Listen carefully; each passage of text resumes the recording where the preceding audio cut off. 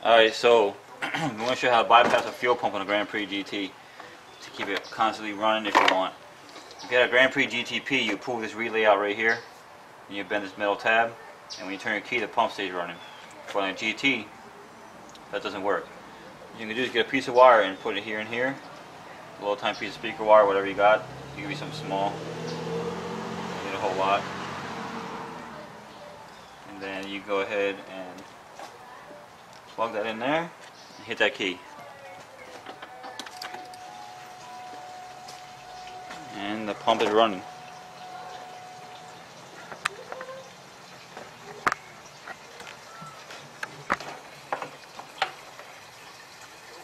You can turn the key off and it'll stay running now because the relay is triggered.